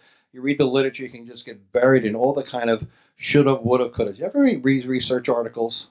Does anybody ever take a specific stance on anything? This should be this, or it might be that, or it would be this. How about it is this? Not too much you see in the research world itself. So a periodontal, therapy procedures, we like comprehensive diagnosis, maybe microscopic analysis, different type of treatment, and once again, the treatment cycle dependent on the patient itself, okay? And we love to clean the house. This is Dave Reggiani's college dorm, right, Dave? I gave it away, I'm sorry, Dave. He won't admit to it, but yeah, clean the house. Clean the house, got to clean it all up itself, okay? So, we can do pre-scaling rinse, followed by gross scaling, get someone kind of hunks off. Once again, this is typical New Jersey patient. And you can use an antimicrobial agent, but we use ozonated water. There's nothing better. There's nothing better than ozonated water, fresh ozonated water. Does all the things, no toxicity, no side effects, nothing. And you don't have stained and ugly teeth, but it has incredible disinfectant properties and a low surfactant. It is a wonderful solvent. It is a solvent, universal solvent itself. Okay. And the first actual procedure that we always recommend and what we do is what we call sulcus pathogenic reduction lavage. I think we made that name up somehow. Anyhow, so the first thing we like to do is irrigate all the pockets out. Use an irrigator. This particular one's called, from Oratech. Very simply, everybody has different irrigators. We only use, once again, ozonated water. And I like that irrigator because what's nice about it is that it doesn't get destroyed using ozonated water. But number two, if I can not hit the wrong button, right there, that little handle there, that's a little heating element. So it nice warms up the water just before you irrigate that. So the reason, once again, we like to, irrigate all those pockets out. In my particular case, I love using ozonated water.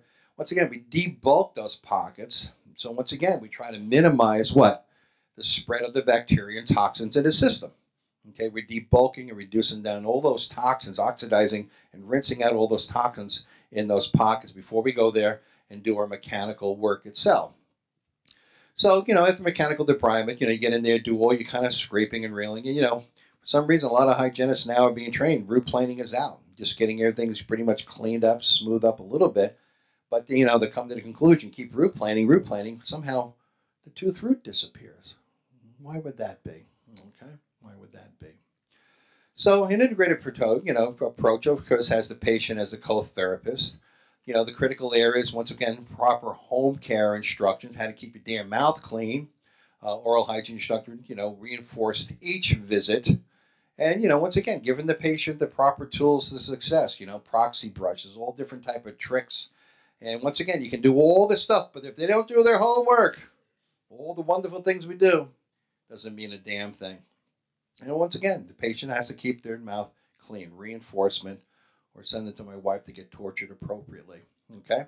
So, here's, Paradex, the one thing we do love, we love tooth and gum tonic, that herbal formula. That works very well for us. We use that quite a bit.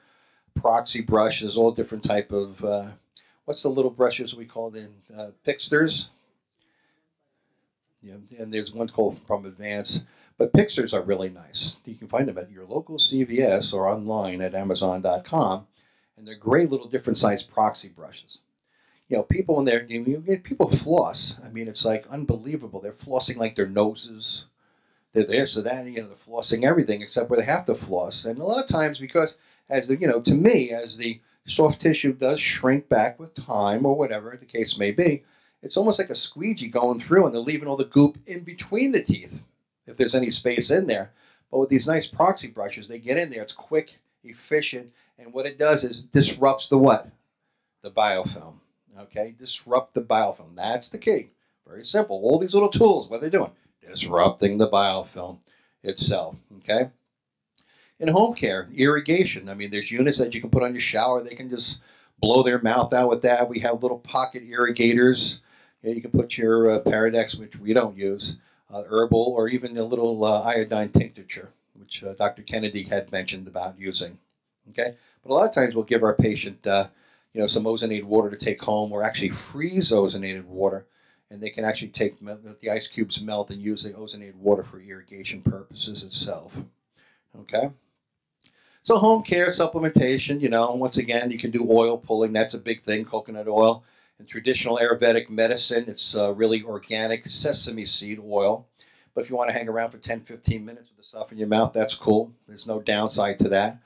You can discuss, you know, vitamins and minerals, trace minerals, which I'm going to discuss tomorrow for your own health and wellness, are really critical. The concept of minerals in your system are critical. Bony support, something as simple as horsetail tea. Okay, another wonderful immune booster, which you guys should have every day. It's called chaga tea. Chaga tea actually comes from Maine. It's a wonderful tea that every day will really supports your immune system.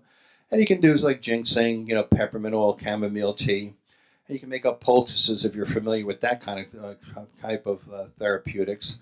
Melaleuca, which is tea tree oil, but you have to use them. A lot of people will take Melaleuca straight and pack in the gums and burn the hell out of themselves. You got to be careful with Melaleuca. Okay, it's from Australia. It's an extract on the tea tree, and but it could be very, very potent. It has some great antibacterial properties, but you have to be careful with some of these herbal formulas and extracts themselves. And anti-inflammatories, calendula is absolutely amazing. Aloe vera, you know, and turmeric. You know, wonderful turmeric every day. Ginseng is wonderful. Turmeric, you can get some fresh root, extract that out, even for your own health and wellness. It's a wonderful, wonderful anti-inflammatory. And, of course, an antioxidant like green tea that has extra fluoride in it. You know, who the hell knows? Is there any hope for us? I doubt it. Okay, let's go back. And, of course, an anti-inflammatory diet. You know, I personally believe in the barbecue diet, but, you know, that you'll live forever doing that. Well, maybe not, but you'll be happy as hell. But things like avocado, sweet potatoes, good essential oils, okay, broccoli, you know, all the kind of things, you know, you all know about it. Things that are very colorful and hopefully organic. I'm not sure what organic means anymore these days, to be honest with you.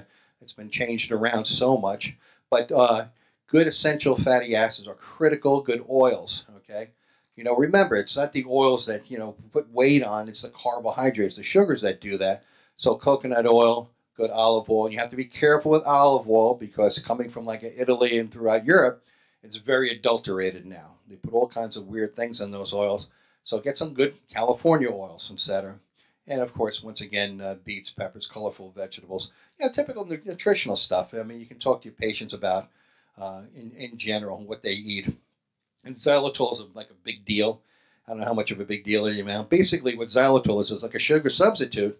And the trick here, the theory behind some of the xylitol concept, is that it starves the bacteria. They get faked out, try to eat it, and starve themselves to death. So, you know, it's a substitute. It's a bacterial reduction. You know, once again, it elevates the pH. And what's the pH in the oral cavity should be? It should be alkaline, right? It should be kind of 6, 8, 7. And that is absolutely critical for multiple reasons, okay? Multiple reasons. Why? Because remember, when you start chewing food, you're producing saliva, right? In that saliva, you have what inside the saliva? Enzymes. And remember, enzymes are temperature and pH dependent, okay?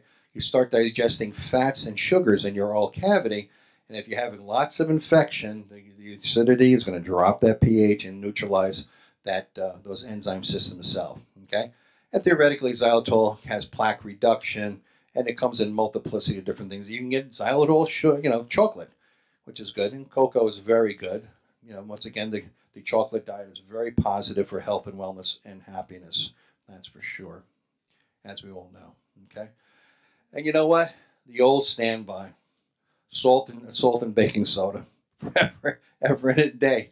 I mean, the salt mixed up with some baking soda, they both, has that kind of abrasive component to get rid of the biofilm.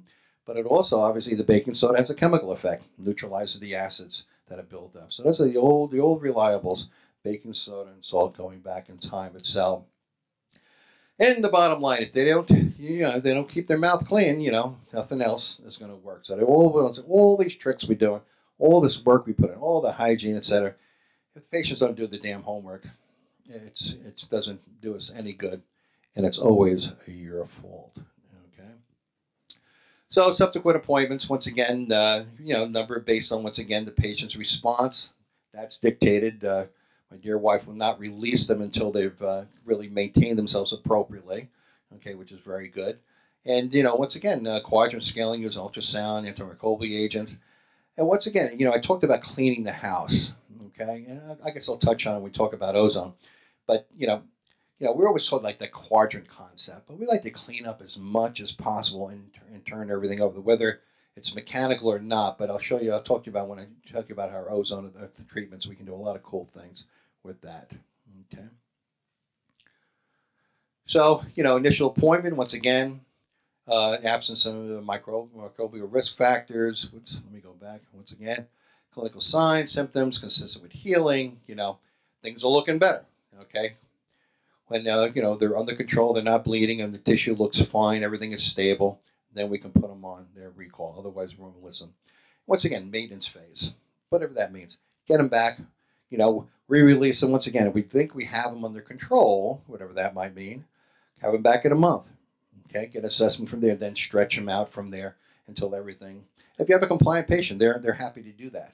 They're happy to be complying with that because they're investment and they need a healthy oral cavity. That's for sure. Let me go from there. And surgery. Oh, I think there's nothing worse than a periodontal surgery. I got to tell you, it hurts like hell. We haven't done a perio surgery, I don't know how many years, and we've done really, we're fine. Once again, maintaining that microflora in an immature state itself. Anybody ever have a perio surgery here on themselves? Good, you know better. That's for sure. Okay. How many perio surgeries do you have to do to get out of dental school? 5, 6. Those people are all in dentures today. Okay. And LANAP. I was skeptical about using lasers in perio, but I got to tell you, a dear friend of mine, Valerie Cantor, turned me on to the Photona Lightwalker for multiple reasons. And we've really incorporated that. We've used what's called PIPs or sweeps as far as with the perio care is concerned, and did a little napping on there. But that in combination with ozone has been incredible on multiple levels. So I'm more convinced on the laser end, on combining that, integrating that in with the therapies that we do, and we're seeing some very positive results. So the LANAP concept is basically almost like photonic energy to strip the inside and strip the tooth and get that reattachment apparatus and get some bone regeneration. And we're actually seeing some of that. In some cases not, but we're seeing some good results. And I saw this a couple of years ago, perioscopy. Did anybody do perioscopy here? You need a third arm for that, by the way. Basically, it's a fiber optic camera that just slipped down to the pocket as you're root planing and scaling. I don't even know if you can get this instrument anymore. I had one lady I knew that was actually using. She loved the thing because of all the things that theoretically that we miss. So perioscopy, if you got 50, 60,000 bucks laying around, you can go get one. All right, let's talk about ozone therapy. Okay, how we use it. Once again, let's think out of the box in a pure biologic sense. Once again, let's keep in mind our dear friend, the epithelial cell. Okay, we love the epithelial cell, which is really our tree. So, one of the things we always teach is about Pissinger's work, about the extracellular matrix itself. And, when we think in typical model of dentistry. We're always thinking, even in medicine, in very linear fashion.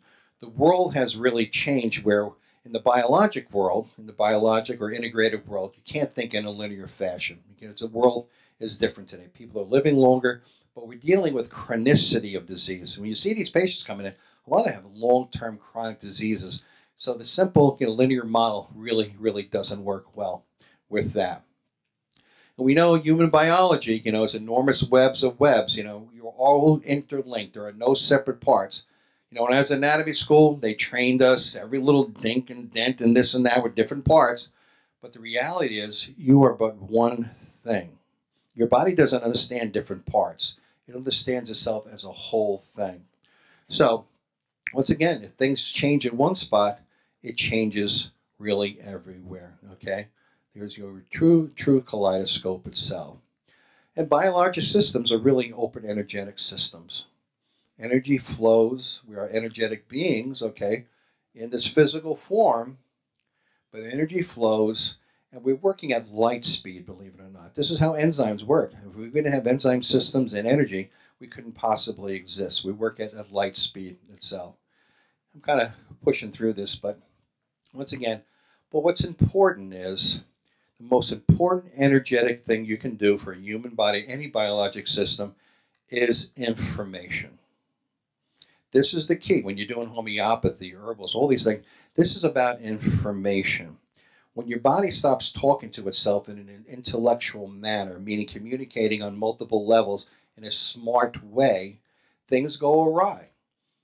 Remember, we love the epithelial cell, but the epithelial cell is kind of like a dumb kid. Unless you tell it exactly what to do, it's going to do some weird things. When bad information comes into the cells themselves, the cells are going to start producing weird proteins as a result of that communication coming in and produce all kinds of weird things like cancers. Okay, so information in a biologic system and your ecosystem is critical. And information, once again, can be disrupted by the development of toxins, environmental issues within your body itself. And it's amazing, we're really, think about it, we're moving at light speed in a hot, wet environment. We're hot and we're wet. Big old hot water bag. But how do we move at light speed? How does this work so we can function at this particular level that we are? So once again, when biologic information is good, things function normally. When things become more toxic, your pH is dropping, you're becoming more acidic, less oxygenated, the information is just not getting to where it should be, and things start to go awry. Okay? So once again, it's all about ecology. This is the basis when you think about biologic dentistry or biologic medicine. You have to get away from the mechanistic linear concepts and think biologically. What's the biologic underpinnings of what's going on with these systems itself? And once again, we are superorganisms. We're awesome. But 10% of us, once again, is this. 90% is microbes. And if you learn how to nurture those microbes, you'll maintain your health and your wellness over a long period of time. When you talk about ecosystems in the integrative world, we're really talking about multiple layers of ecosystems. And if you're into detoxification, alkalinization, all that, everything always starts in the gut. The first thing, if you're going to have problems, you have chronic disease or whatever, you go to a good integrated practitioner, the first thing they're going to want to do, naturopath, is start working on your GI tract. Because once that starts to balance, you can excrete things, get rid of toxins, your immune system starts to upregulate, all those higher systems tend to fall in place. So if you look on the pathway to health and wellness, the first area you work on is your gut itself. Okay. So once again, I know last night you're all partying, all excited about coming here, and and when you think about it, how does information get to a cell? How does nutrients get there? Oxygen, and how does all the poop and pee from the cells get out?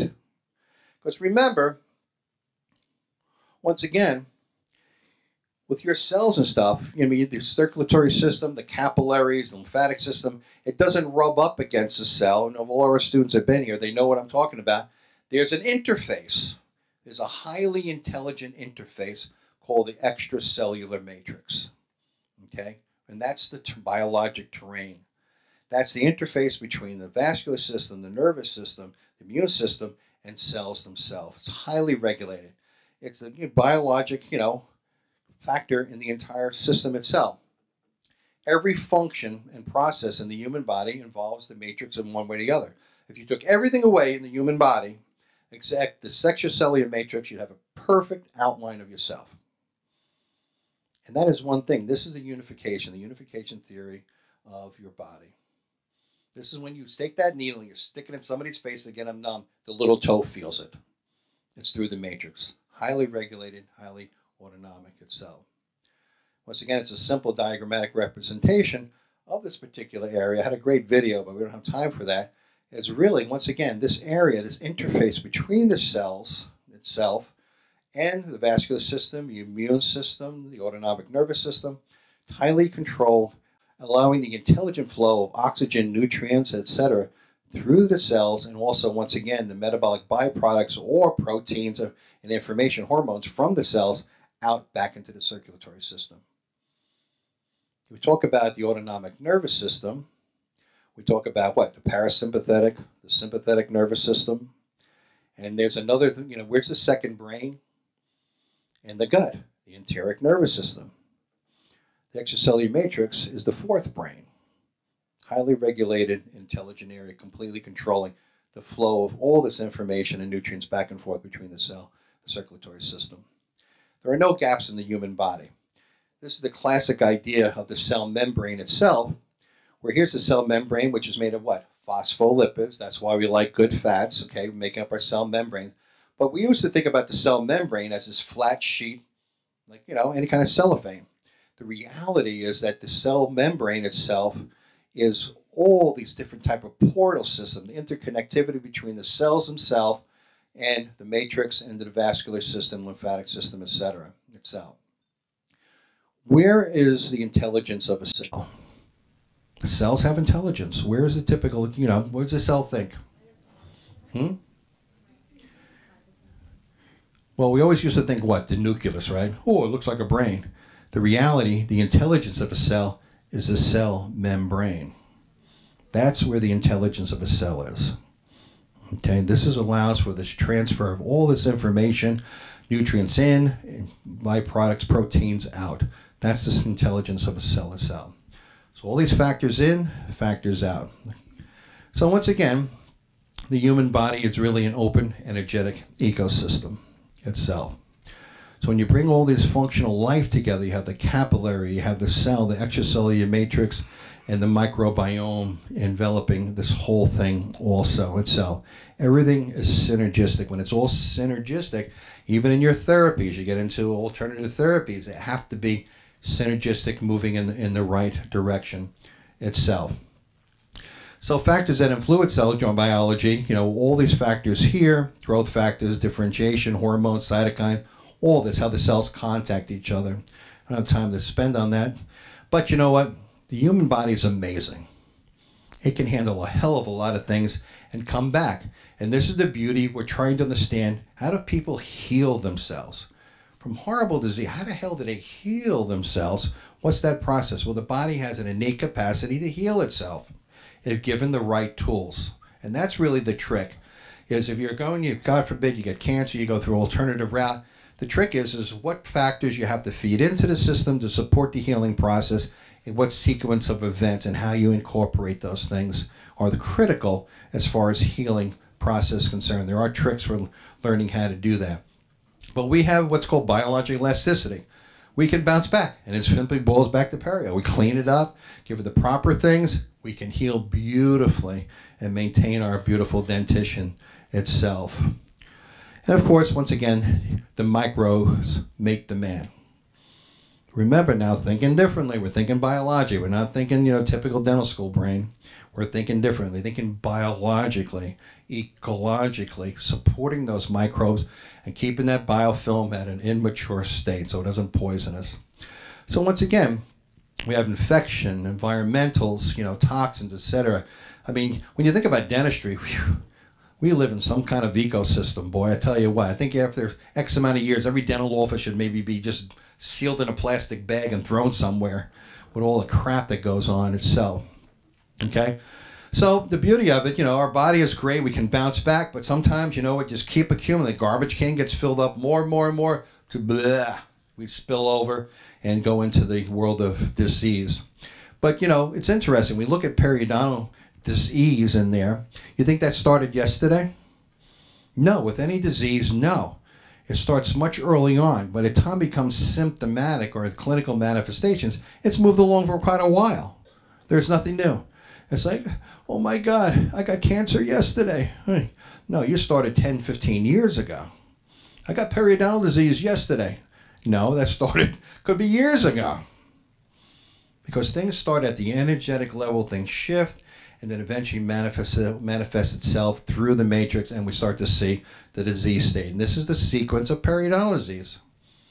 The environment's changing, then the tissue changes, and then we eventually see that manifestation on the clinical level itself. So we're taking this toxic environment, this dysregulated environment with bad information getting in. Ecologically, we're trying to shift things, once again, to a well-balanced, aerobic, balanced environment itself. Okay? And once again, using integrative biologic therapies, a multiplicity of different therapies, once again, we go from a dysregulated, bad information environment to a more regulated, functional environment itself. So we can see here what's called anaerobiosis, dysregulation, and we see that typically in osteonecrosis, periodontal disease, we're seeing increased oxidation, and we see that in the lymphatics and the congestion in the vascular system. We see that clinically, and that eventually leads to ischemic diseases themselves.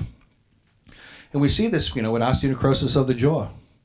This is a bisphosphonate cases where we're seeing dysregulated collapse of the matrix, collapse of the tissue itself. And, I've shown this many times, but this is a maxilla. This is where the patient was poisoned by bisphosphonate, Zometa. Had an extraction, it just became amplified. Once again, how the hell do we heal this? And that's the patient healing itself. Well, we have to get the proper information and the proper nutrients into the system itself where we can get, once again, healing.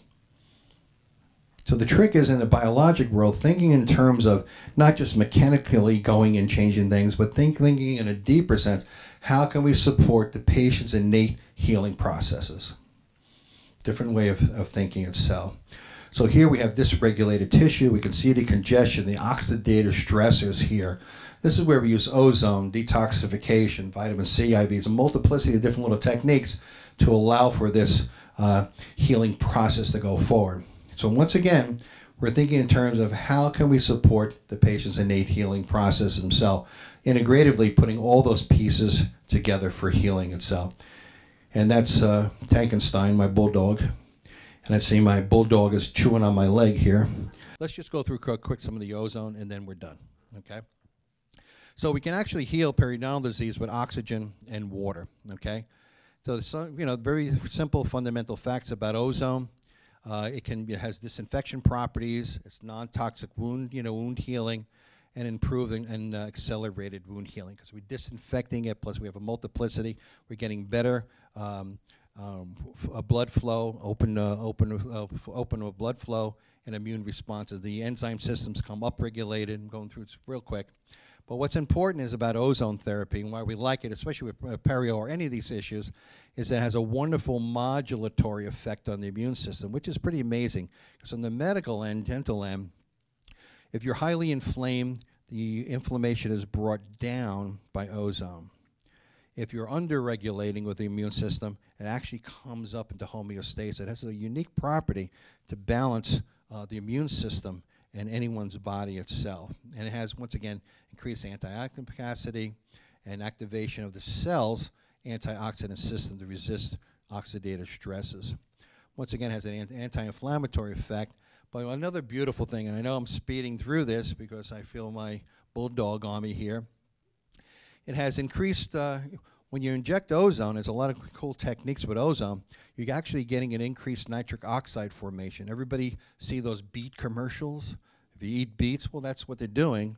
It's basically increasing nitric oxide, which opens up all the vascular beds. And that's critical while we use it in perio. We open up all the vascular beds in the matrix using ozone. But it has a high redox potential. What the hell does that mean? It's life-giving. Life is based on the movement of what? Electrons. Ozone donates electrons, so it actually recharges the batteries of epithelial cells. We know that scientifically, okay? So actually increasing cell activity by using ozone itself. And remember, we all love the ADA, and they said you need a strong oxidizing agent because it's, periodontal disease and archetypical biofilm disease. Okay, and you need a good strong oxidant to break up the biofilm to get to the bugs. Well, we have a wonderful oxidant without any toxicity or side effects versus chemicals, oxygen, ozone itself. And we're not going to waste time on biofilm. We talked about that. But I'll just show you some of the techniques. And it's interesting. Also, one quick note. Your immune system kills the bugs by making ozone. Your entire immune system actually makes ozone to kill the bugs. We always thought the neutrophils come along, they grab a bacteria or macrophage, they pull it into the cell body itself, and then we always thought, oh, it's the lysosomes, the enzyme systems that break up the bugs. Absolutely not. Through this water catalytic pathway, the neutrophils produce ozone, punch a hole in the bug, kill it that way, and then it's the enzymes that dissolve up the bug itself. So your immune system is based on the production of ozone. So when you incorporate ozone in your system, basically what you're doing is just using what the body does naturally, which is pretty cool. Glad I remember that. Ozone's done a lot of issues with that. Once again, the beauty of ozone, we use it in all different types of form. We irrigate with ozonated water. We insufflate, meaning we actually blow gas down into the pockets themselves, which is pretty amazing in itself. Infusion, you can actually inject ozone. Saturation, we have tray techniques for total arch rehabilitation and prosthetic longevity. And we use ozonated oils to help support the healing process. Normal diagnostics, standard of care, I'm not going to waste time. We saw this slide already. Well, we cleaned the house again. There we are back in college. Okay, so once again, the first procedure, once again, we rinse all the pockets, debride them themselves, okay? And there's tons of research out there. But the beauty is one particular study showed where the biofilm actually dissolves readily on the use of ozonated water itself. So that was very important for us. And of course, we know that about killing bacteria. It just breaks up the membranes themselves. And these are fluorescent microscopic analysis showing cell death on the green itself, okay? So then we do our mechanical stuff. And this is the beauty of using ozone gas. Ozone gas, exposed into a biologic system, instantly goes into solution and starts producing peroxides. It's the peroxides that do the work. Ozone comes and goes instantly. It's the biologic response of the body that carries the day. The beauty of this, when you're producing peroxides, the peroxides actually can infiltrate into the tissue for those bugs that creep in. Number two, disinfects the pocket. But the beauty also is it desensitizes the roots that we just cleaned out. You can totally reduce post-operative sensitivity to temperature using ozone itself. It's an amazing, simple technique. Once again, sulfation. It's just, we'll teach you on the micrograms. A lot of you know using ozone already, so you understand this. And this is the ozone generator that's designed specifically for dentistry with the dental handpiece itself. Here it is. And it's designed where you can take that side delivery cannula, place it down into those pockets, and insufflate and disinfect those pockets themselves. And here I'm working on my dear plumber, which I torture all the time. And it's very simple placing that up in there. And once again, the beauty of it, you go up there, you insufflate the gas, you see this beautiful, instead of dark blood, brown type of blood coming out, very well oxygenated, etc. Especially when you have periodontal condition like this. And David Kennedy taught me one thing years ago, is that you don't need much bone to hold teeth if it's not infected. And I'm telling you, it's amazing. This guy, his teeth gums shrunk all the way back, and we probably kept about 80% of his teeth, which was amazing. They look kind of wacky looking, but they're solid as a rock, and he shows up every couple of months and gets his treatment. Absolutely amazing. Even in defects like this, you can arrest those. As long as the teeth are vital, the teeth are alive, you can fix it with ozone itself, okay? But now the trick is just real quick before we wrap up, is that we've always treated our perio from what? Inside the pocket, okay? Always the pocket. But there's more to the periodontium than inside the damn pocket. There's the ligaments itself, the bone itself, and with this technique, you can actually, treat that. treat the peripheral tissue itself by producing the nitric oxide. So what we actually do is take, with a tiny little gauge, inject some ozone in the buccal folds around the dentition. The ozone and oxygen instantly go into solution, creating those peroxides, and then infiltrate, following the vascular beds, and detoxify all the supporting tissue around the teeth themselves. Because once again, we've always cleaned from here. What about all of this? So our treatment's always been in here, but what about all this stuff? This needs to be supported and maintained also, because we know the bugs creep into this here also, and this is tissue that is collapsing down, the matrix collapsed down from the toxicity.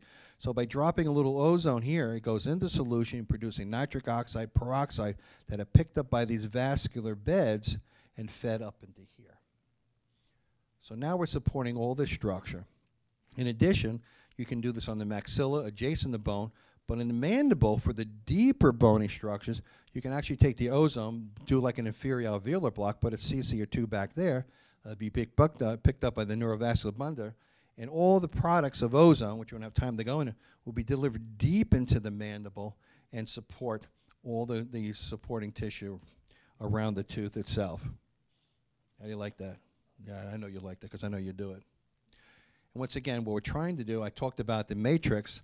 Once again, all these capillary loops collapse down under the disease state, the acidity, the problems associated with the infection, and we reopen all those vascular beds up, once again, using ozone and the nitric oxide effect, and get things healing appropriately, changing the environment. Once again, a very slow microdose, just inject it around the tissue itself. So that's kind of the super brief, sorry about that.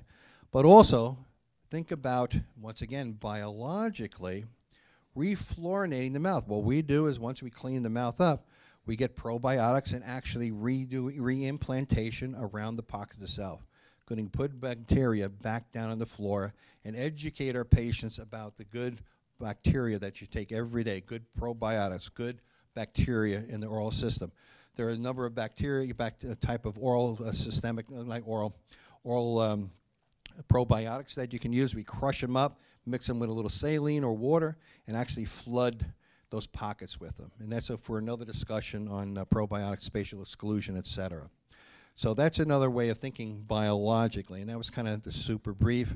Just once again, making a little slurry after you're doing your perio, reflood that, but also educate the patient. Because if their gut is functioning well and healthy, that will certainly reflect up in the oral cavity itself. And there's some ozonated oil. So that was it. Okay, thank you very much.